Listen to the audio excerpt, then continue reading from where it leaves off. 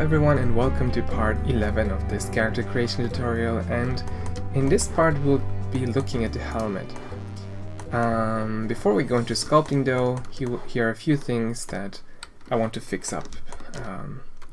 So first of all, in edit mode, if you look at it, we have two main parts. One is this ring here, which needs a bit of a better profile, and then we have this bar around.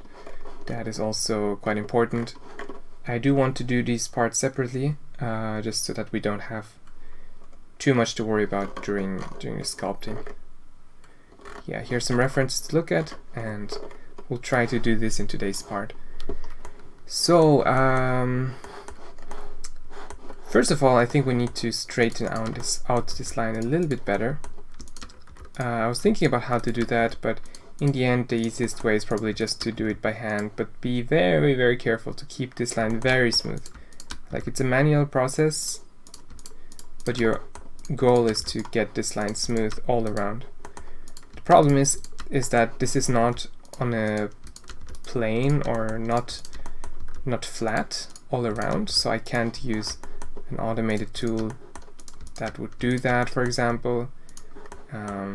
We can at the end try to smooth it a bit, but smoothing alone, I don't think that it would get us there. So first, let's just try to get the shape as good as we can. It's quite manual, just select the points. In the back, you might remember, I'm trying to keep it as low as I can, because that's sort of the design that I'm going for. I don't want to be seeing too much of the hair in the back, but otherwise we just connect it smoothly to the top part here. Almost. Let's see. Now let's try to connect, or let's select the entire loop. I don't want to select the front parts though, just these here, and then I'll just go ahead and give it some relax. Use the relax tool, and yeah, I think that's a pretty smooth curve now. So that's a lot better than what we had before. And next, I will, let's see, select this entire thing and these two rings, and then deselect these couple of parts here. Just select this area. And I want to extrude it, but it would be nice if this already had like a certain width and not be like wider in the back. So what I'm going to do for this is, let's just add a new loop cut here before we add it, and just confirm it anywhere. But before you do anything else, go into your settings down here, set this to even, and then adjust this to, well, roughly here, I believe. Is this good thickness? Let me compare quickly to the reference. Maybe we need a bit more. Something like this seems better. Okay.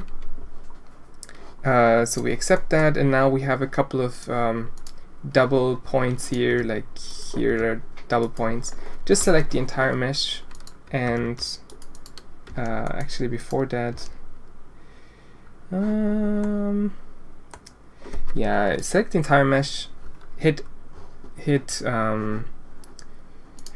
it here as well? No, hit F3 and search for merge. Merge. Oh, I think I know where it is. Yeah, you just hit M, hit the M key and hit by distance. Yeah, so that will just solve all these double vertex issues. Now we have a little bit of a thinner ending here since we ran out of space here, so I just want to move this a little bit up, just so that the thickness seems to be constant. And the rest is just, we'll just leave it as it is. It doesn't really matter that this has a strange topology for now.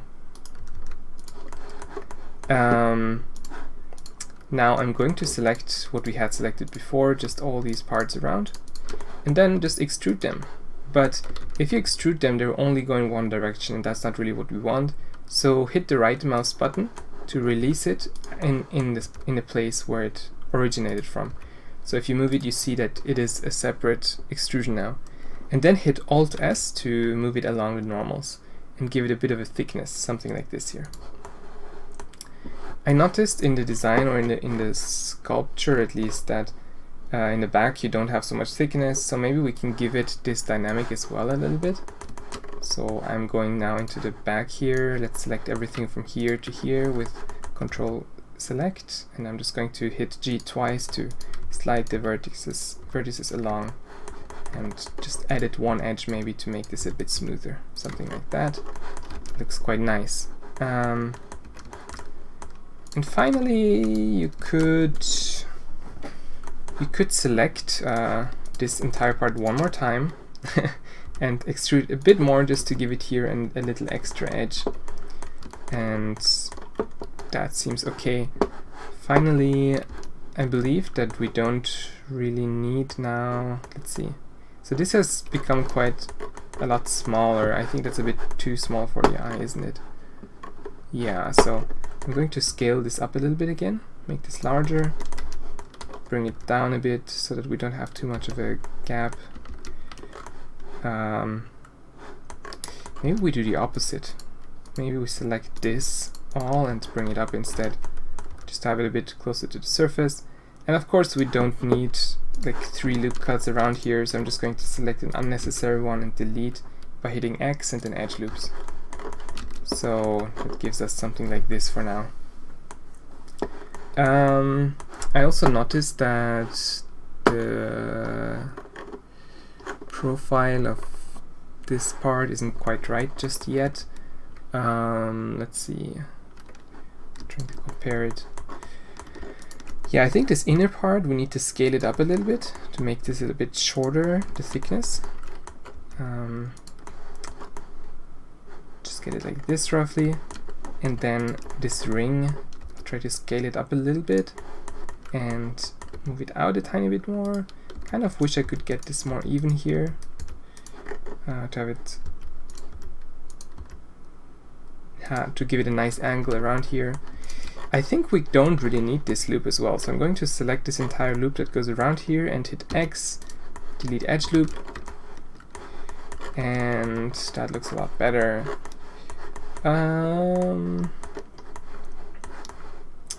Alright, now I think the approach that I want to take this time is to begin with Subdivision Surface.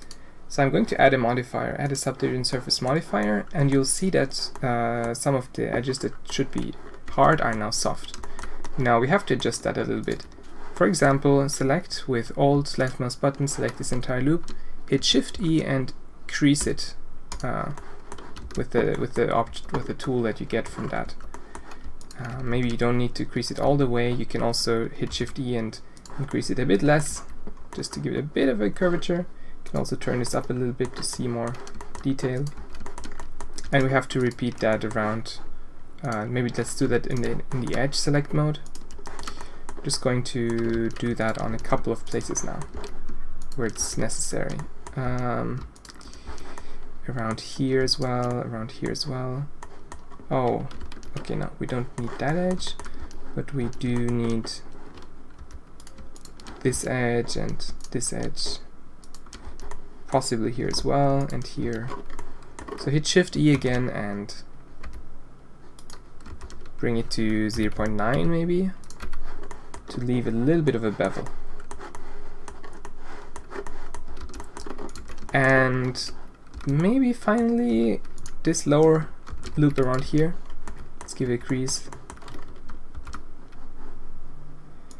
Something like that. And I believe that this looks nice. I also don't like this one edge here, so just go in here and dissolve edge quickly, and that should fix it up. You can also quickly go in here and relax these a couple of times, just in case there was something weird. You can also just look at this plane and hit circle to make it circular, but you don't want to do that on this outer one. I think it's nice that it has a bit of a stretched shape, but I do want to just adjust this a little bit with proportional editing, just to give it a nicer curve. And I believe that this is going to be it for this part. Let's see. I mean for this first step. Maybe set this to 1 after all, because it seems to be a bit problematic. Not sure. Yeah, let's set it. Should we? So I'm curious what happens if I set. No, okay, that's not a good idea. Yeah, let's leave it as it is. So this is the base that we're going to be working with for the sculpt then. Did we miss anything else? Don't think so. One thing we can try still to make the whole thing a bit more volumey and... Oh, I forgot the horns, by the way. Let's do the same thing here as well. Just select all these edges, hit Shift E and set that to 1 as well. What was I saying? Let's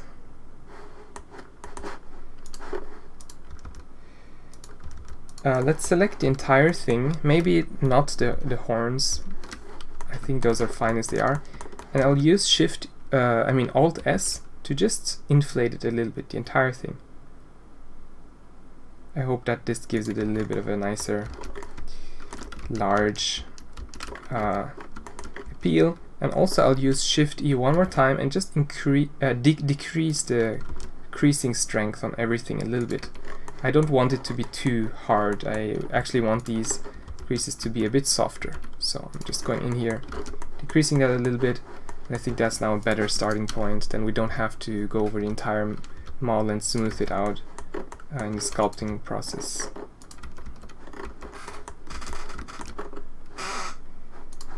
But there we go. You know what? I will in fact not begin the sculpt on this part just yet. I also decreased the crease on the horns, by the way, a little bit. I just want it to, you know, be a little bit smooth all around. You can also select the entire object now in object mode, right click on it and select shade smooth. That way you see it all nice and smoothed out. So this is where we're at now. It has turned out to be a bit of a shorter part, but I think I'm going to call it an end here because we very nicely covered one part. This actually went a lot better than I was I was thinking that it would go.